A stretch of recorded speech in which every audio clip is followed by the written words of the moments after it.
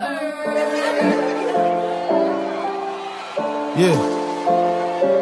They ain't gonna like it. They ain't gonna like it. I be getting to the money. Everybody mad. I think I'm getting too much money. Everybody mad. Perfect.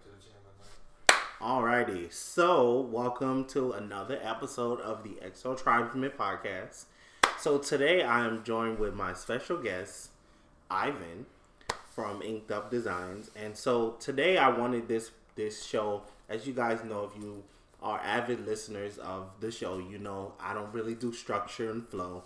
I just kind of go with the flow and like let the conversation lead where it's supposed to lead. I feel like there's enough shows with a structure that have we're gonna do this today, and then we're gonna talk about this, and you know the flow of the show, and that's cool. But I like the free flowing shows because I feel like the conversation flows a lot more naturally, like it would if you met someone at a restaurant or at a business meeting or at a business meetup place, and you guys were new exchanging information. I want the flow of conversation to have that similar feel.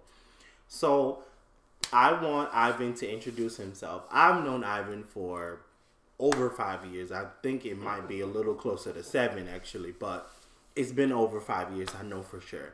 And through this journey, I've watched him completely grow as a man, as a businessman, as a person. And so I really want him to talk about his journey of getting to this place where I feel he's becoming his best self. Tell the people about you. Hey, what's going on, everybody? I'm Ivan Jones. I am a native of Birmingham, Alabama.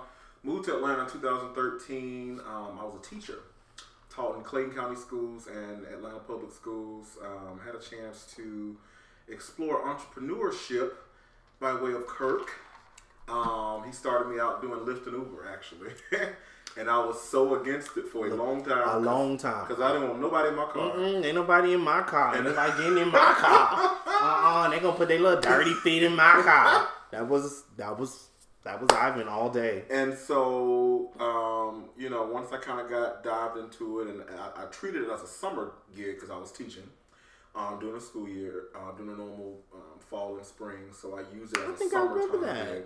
I started in the summer actually. And I was like, oh, if I did this in the summertime, I can keep this going in the fall, during the spring, doing a little, when I get off work, I can do a little Uber Lyft, but really just Lyft because I started Lyft only for. But anyway,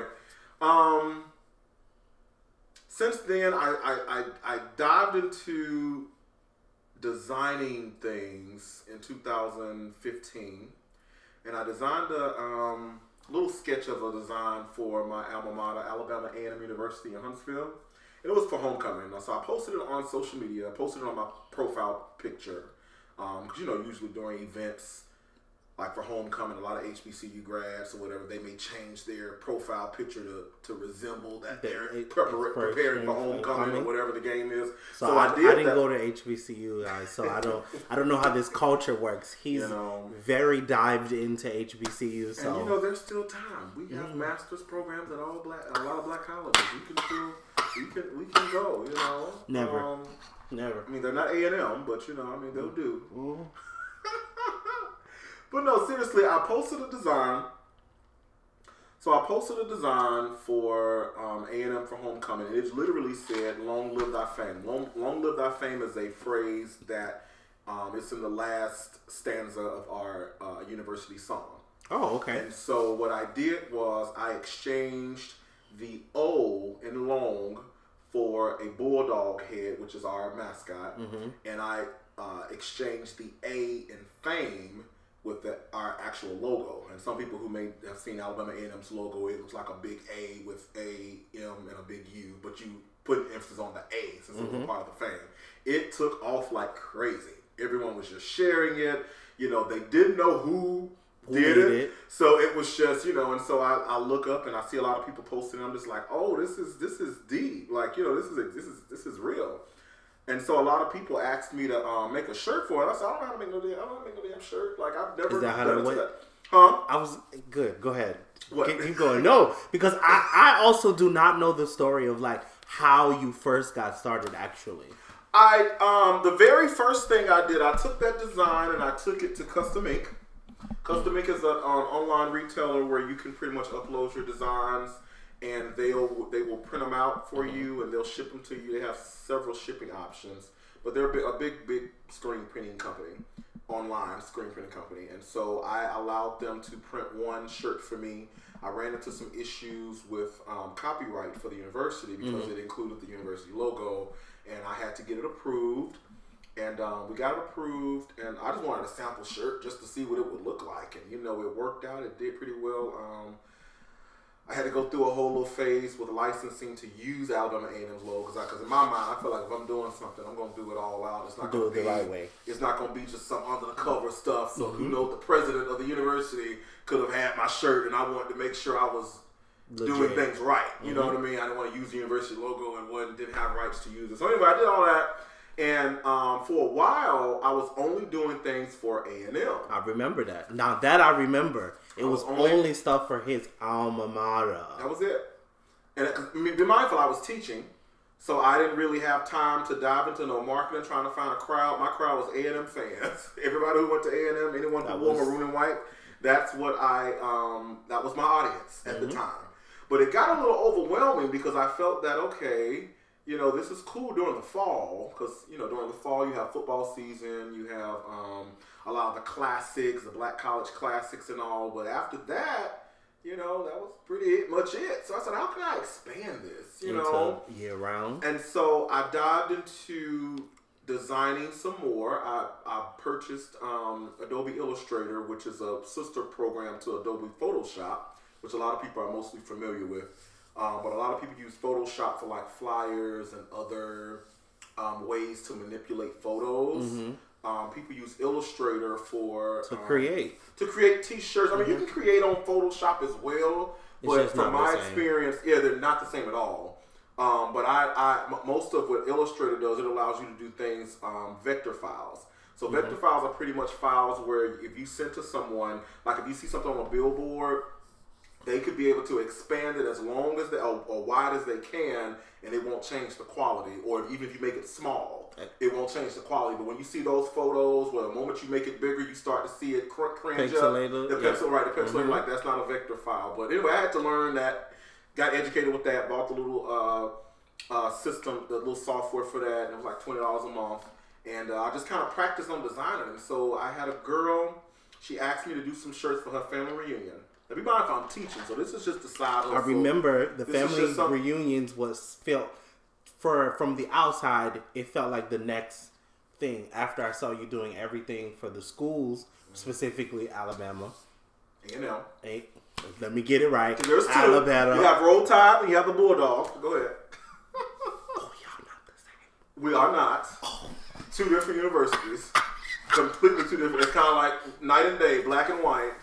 Okay. Literally. All right. Okay. Well, for Alabama A&M, that was where I saw the first level of screen printing happening for your school. And then it felt like every day on Facebook, I was just seeing you pump out these T-shirts for like family reunions. And I was like, all right, he the family reunion T-shirt guy now. So talk about that, because it felt like there was a level where that was what you were doing for a while. So what happened, I had to do a little research, and that comes with anything. You have to do research in regard to how to do the production. Because being that I had to reach out to Custom Ink, I reached out to Custom Ink that one time, and that one time only. After that, I sought out local people, screen printing companies that were local here in Atlanta. Okay.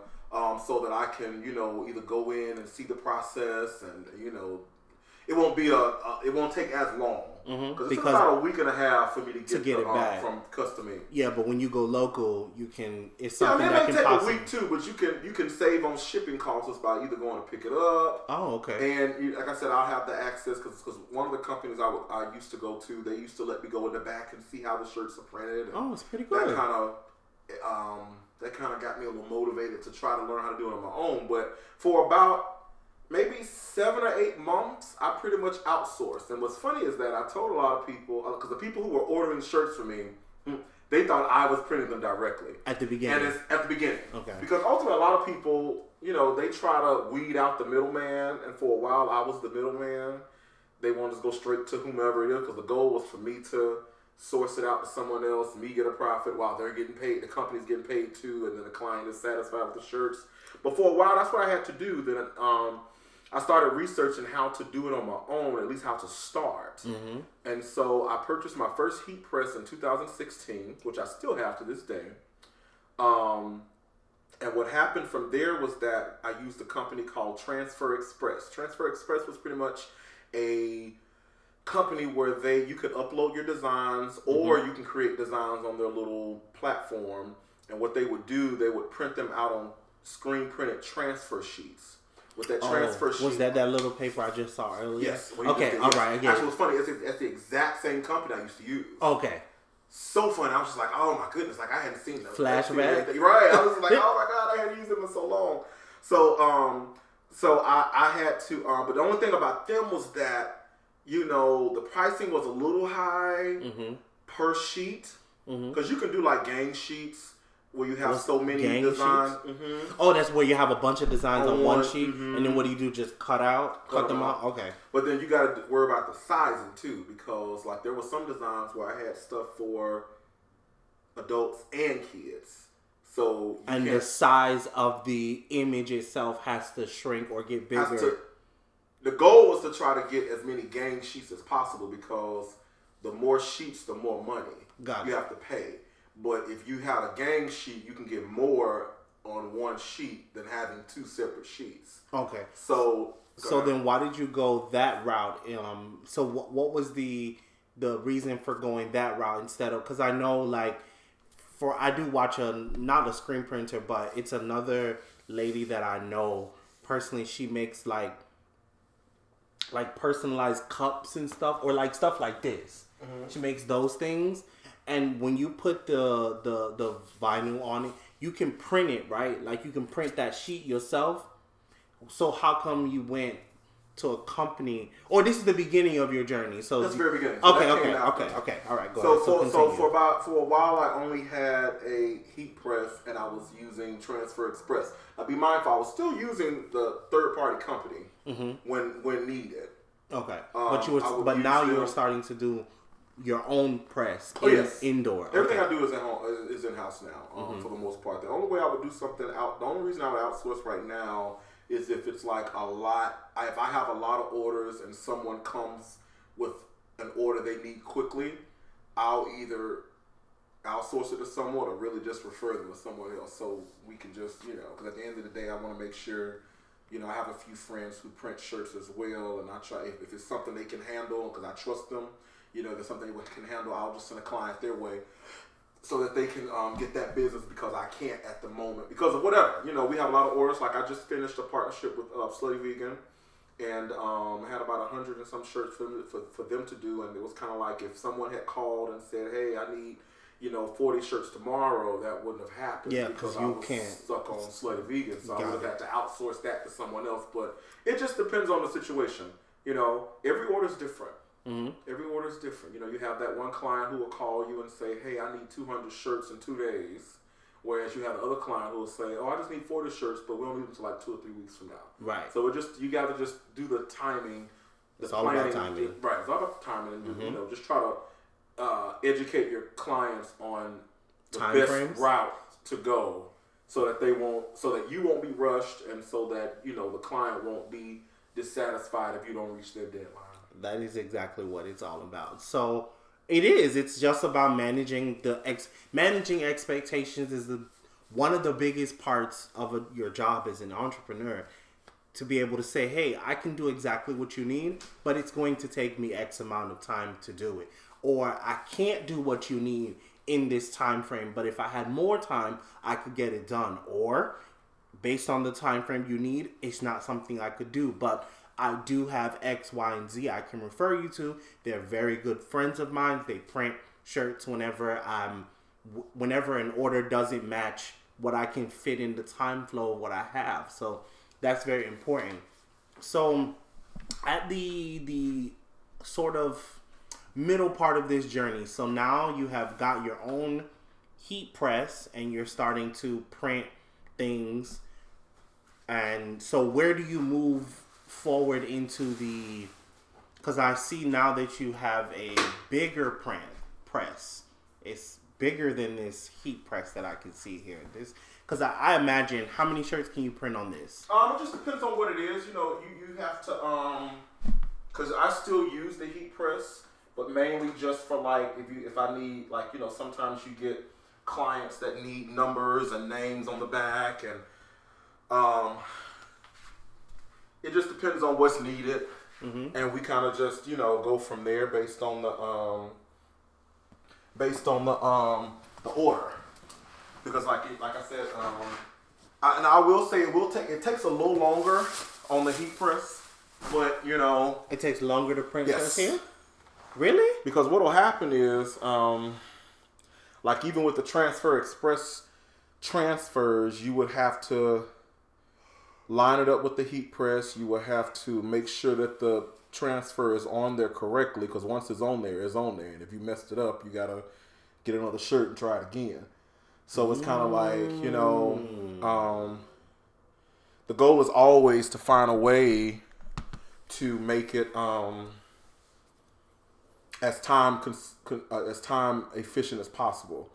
But I mean, you know, a lot of people most of your people start with heat press. That's what I figured. That's but I mean, it takes so long. But then at the same time, a lot of people don't really expect. It would be. It's not logical to do 400 and 500 shirts using a heat press.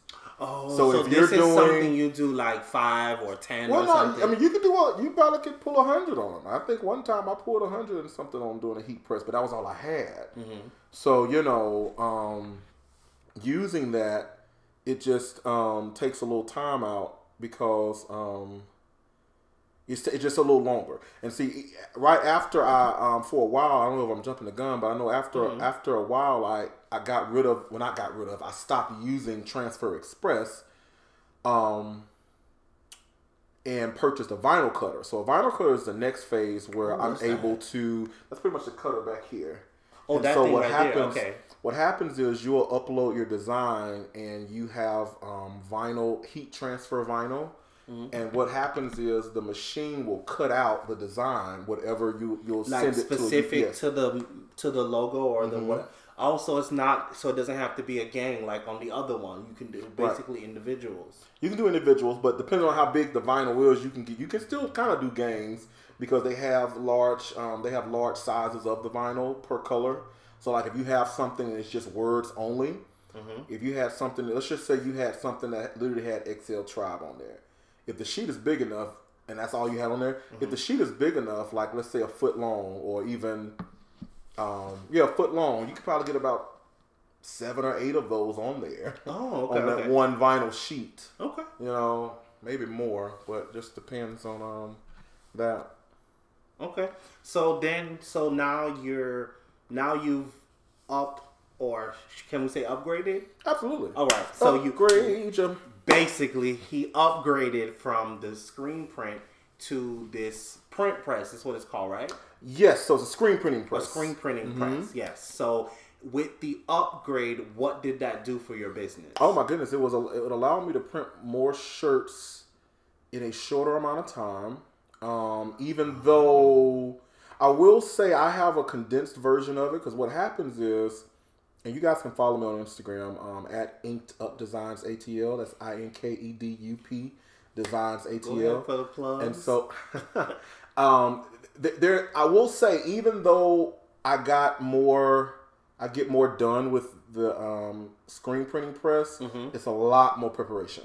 Yes, I can see. It's a lot more preparation. You have to actually clean the screens completely. You have to put this chemical on it called emulsion, which that's how the design will actually be burned through the screen. It's a machine called an exposure unit, pretty much with an LED light in it. And what happens is you have to put the design on a transfer film paper. You have to print it out with an inkjet printer, and you have to let it sit on that exposure unit with the LED light in it for at least 45 seconds to about a minute and 30, depending on what it is. You have to test it out because sometimes you can overburn it, sometimes you can underburn it. The way you'll find out. So it's still a heat. So it's still measured by heat. Well, no, not that process. Okay. For the exposure unit, there's no heat involved. Okay. That's just to get the design from a sheet of paper to the screen. Okay. When you hear people talk about screens, that's just to get that from that to there. Once you expose the design to the exposure unit, you have to wash the rest of the design out. You have to wash the screen out so that only the design is in the screen. Okay.